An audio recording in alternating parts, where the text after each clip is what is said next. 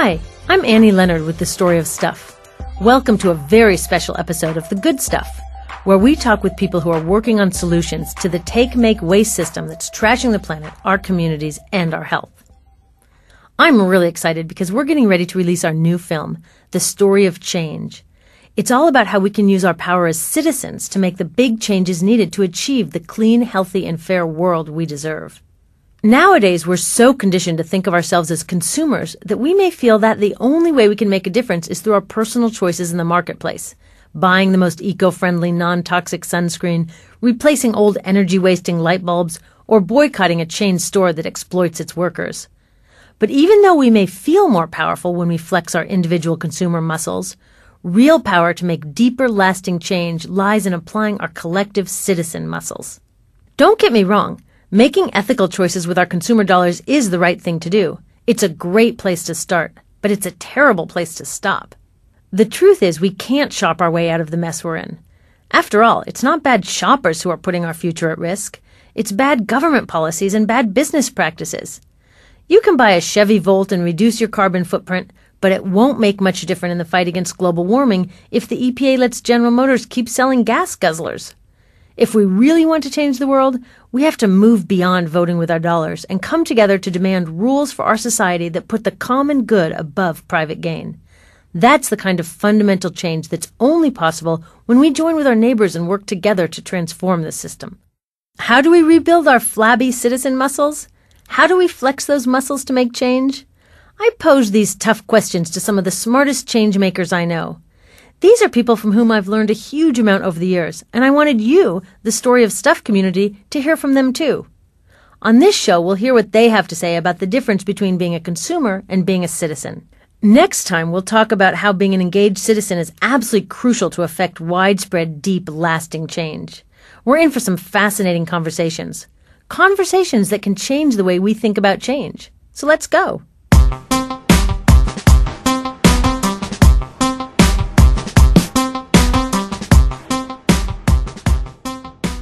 I want you to meet some amazing folks whose thoughts, actions, and lives have profoundly influenced me over the years. In their own ways, each is a leader in harnessing the power of citizens to make change. Eric Liu is founder of the Guiding Lights Network. A former speechwriter and advisor to President Bill Clinton, he is the author of Guiding Lights, How to Mentor and Find Life's Purpose, and Gardens of Democracy. Hey, Annie, how are you? Charlotte Brody is Director of Chemical and Public Health Policy at the Blue-Green Alliance, a partnership of environmental groups and labor unions working for a cleaner and fairer American economy. Hello. Lisa Hoyos is California Director of the Blue-Green Alliance. Hey, Annie, how are you? Van Jones is President of Rebuild the Dream, a former advisor to President Obama, and author of The Green Collar Economy and his newest book, Rebuild the Dream. Hey, how are you? Becky Tarbotten is Executive Director of Rainforest Action Network, whose campaigns push companies to balance profits with responsible environmental principles. Hello, this is Becky. Roger Kim is Executive Director of the Asian Pacific Environmental Network, which works to empower low-income Asian Pacific Island communities to achieve environmental and social justice. Thank you so much for inviting me. Ralph Nader needs no introduction. He's the father of the modern consumer movement. Okay. When you hear the word citizen, what comes to mind? Someone born in this country? An immigrant proudly taking the oath of legal citizenship? That's not what we're talking about. Being a citizen is not about your birth certificate or immigration status. Eric Liu says it's about how you engage with the society that you live in. Well, I'm talking about something much bigger than legal documentation status. It's really about, in the simplest terms, how you show up for life, how you show up for community, and how you live in a way that's not just about you. I think that's the broadest conception of citizenship. And within the American context, there's also just the question of, how do you live in a way that actually lives up to the very exceptional promise and burden of this country's ideals. But I think that the broadest sense is, how do you show up for life? So what does that look like on a day-to-day basis? How do you engage in connecting with others to push for the kinds of change that you want to see in community life, right? To be a citizen is in part to be able and willing to take responsibility for the conditions all around us. You've heard me say this, Annie. I'm fond of quoting a billboard I once saw an image of by a very congested highway, and the billboard said, "You're not stuck in traffic, you are traffic." Our dispositions, our acts, our smallest behaviors cascade and become contagious in ways that are really important for us to remember. Ralph Nader says citizenship is about freedom, not the freedom to do whatever we want, but a type of freedom that also carries responsibilities. First of all, it helps to define freedom the way the ancient Roman orator and lawyer defined it, Marcus Cicero, when he defined freedom as participation in power. And once you define freedom that way, that is an active role for people around the country and the world. It's not just freedom from arbitrary government or corporate abuses. It's freedom to shape a society that will open up the opportunities for justice on the part of every possible person in the society. So it's very important to develop a definition of citizen that encompasses that of the consumer, but is not the reverse, because you can be a consumer and still buy very damaging things to you and your family, even though they may taste good, or they may feel good, or they may sound good, or they may look good. But if you're a citizen, you ask the bigger questions as to what are these corporations putting in our environment? Why aren't these government agencies applying law and order to corporate crime, fraud, abuse, to the corporate inundating of our air, water, soil, and food with toxic materials, or risking future generation safety with nuclear power or an arms race? We're bombarded thousands of times a day with advertisements that encourage and reinforce our consumer selves. Buying this phone will make us hip. Buying this car will make us sexy. Buying stuff is such a part of our identity that the media often use the word consumers instead of people. On the other hand, most of the messages we get about our influence as citizens are discouraging. We vote, but elections are dominated by campaign contributions from corporations and special interests. Candidates promise change, but once they're in office, it's business as usual. Here's Van Jones, who briefly worked in the Obama White House. There are a lot of ways to make change, and obviously our choices as consumers matter. But the reality is our individual choice, when we go to the grocery store, when we go shopping online, you're talking about maybe $100, $1,000. The government every year spends multiple billions of dollars and can completely overwhelm any of the choices that the citizens make if the government's not acting right. And I think we've sometimes, especially in the kind of post-Obama moment, we kind of felt like, hey, look, we bought the Obama app, we pushed the button, everything didn't change right away, so we're just going to go back to trying to shop our way out of the problem. But I think that the reality is that we need both the bottom-up power of changing our consumer behavior, but we also need that top-down engagement, having the government on the people's side. And you only get that by activism, by voting, by being engaged as a citizen. When we're discouraged and disillusioned, we stop exercising our citizen muscles. After a while, we completely forget how to use them. Here's Charlotte Brody. I think the first step is to understand that we've been trained to act as consumers instead of as citizens.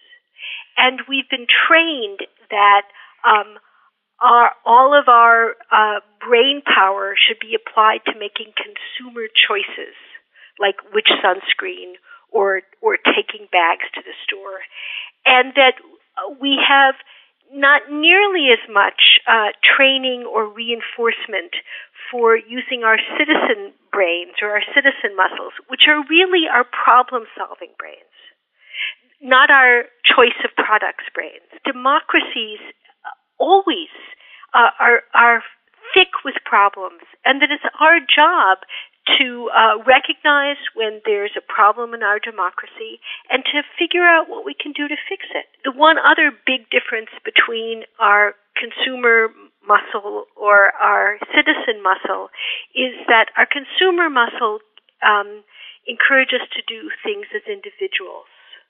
But when we have to solve problems in the democracy, we have to recognize that it means figuring out how to work with other people. With the rise of the internet and social media, it's easier than ever to mount campaigns that urge people to take personal, individual actions.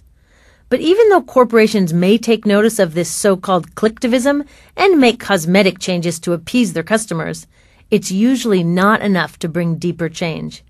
Becky Tarbotten explains. The key thing about corporations is that, yes, they need our dollars, but they also need to have strong brands and a really good reputation to get business. I think it's a really big mistake to think of challenging corporate power as just about voting with our dollars. The real heart of challenging corporate power is actually about flipping the balance of power between communities and corporations and saying, look, we give you the mandate and the right to exist and do business here, and therefore we want to ensure that social and environmental principles are put before profits. We could have 50,000 people close their accounts at Bank of America. That impacts very little on Bank of America's bottom line. But what really impacts Bank of America is when there's 1,000 people outside their shareholder meeting and the inside of their shareholder meeting is dominated by people speaking directly to their board of directors saying, we do not support the way this bank does business. And we will not be quiet, we will not sit down until you change the way you treat the communities that you operate in, the way you fund climate change and not fund renewable energy, and so on. But if we start as consumers, we're playing within their framework, and it means that we're always on the back foot. But if we start as citizens and use the power of not only protest, but the power of conversation, the power of story, the power of just standing up and saying, I don't cooperate, then we can get many, many, many steps ahead of the game and actually push for much broader change. According to Lisa Hoyos, that's the kind of citizenship that puts the fear of God, or rather the fear of change, into corporations. Big corporations don't like citizen engagement. They're trying to fight it. They're trying to make money speak louder than the power of people. Systematically, as corporations have more power, our public sector is atrophying. It's not just a citizen engagement muscle. It's not just we're not doing enough. It's harder to make an impact because of Citizens United, because of super PACs. And we just have to take that and say, it may be that way tomorrow, but 10 years from now it's going to be different because I'm going to make it different. And so is my neighbor, and so is my sister, and we're just going to keep fighting. Part of the problem is that many of us who are working for a more just society, for fairness and equality, have become uncomfortable with the term citizen. In recent years, we've seen hateful campaigns to deny rights to people who don't have the right legal papers, to close the borders or send immigrants back where they came from. Here's Roger Kim. What does citizen mean to you when you are spending so much time working with people who are not technically U.S. citizens, but are engaging as citizens to make their communities better? Right, and I had the same biases you had, Annie, about the word citizen, and frankly, we still don't use that word. I think I still have some of those biases, especially in the way that term is used in our everyday language, and frankly, used against our communities in a lot of ways. Trying to define who is a citizen and who is not a citizen in the paper sense. So, but we engage our members in our communities in very much the broad sense of citizen, as you've described it, in being involved in the everyday activities and issues that are affecting their community, their everyday lives, and that means both in terms of ways that they can get involved when they do have quote-unquote citizenship by going and voting. But you don't have to be a citizen to go speak at city council. You can just be a resident of a particular community and still have your voice heard, and we make sure that happens. And we should be grateful that people's voices count and matter, and to not take that power that people have at the ballot box or to get engaged in public policy at city councils is a huge, huge travesty. And we, have defended that right for hundreds of years in this country and have built that right through struggle through hundreds of years in this country. And it's a precious one that we need to hang on to. Eric Liu. Just because a concept can or has been abused is no reason to actually abandon proper use of the concept. Our obligation as Americans, as inheritors to this creed, is particularly, if you are offended by those abuses of the word citizenship, it's particularly to redouble your efforts to reclaim it. The purpose of citizenship, in the United States especially, is to live in this pro-social way and to force this country to live up just a little bit more than it did yesterday to its stated creed of equality and opportunity for all.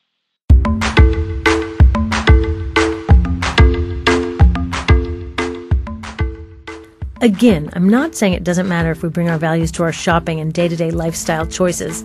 Of course, when we buy stuff, it's good to buy the least toxic, least exploitative product. And when we're making choices about our home, our transportation, our diet, it's good to think about the impacts those choices have on the planet and on our neighbors. These are all good things to do. I do them, and I hope you do too. There are lots of reasons that making green choices in our daily lives is good. It feels good. It demonstrates another way. And it's a way to let corporations know that we don't approve of products that trash people and the planet. When consumer pressure is backed up with a bold campaign, one that harnesses our citizen power, it can influence corporations to change their ways. But the fact is, there's a difference between doing good and making change. To make the kind of change we need now, we've got to work our citizen muscles, to engage together to build a healthy, sustainable, and just future.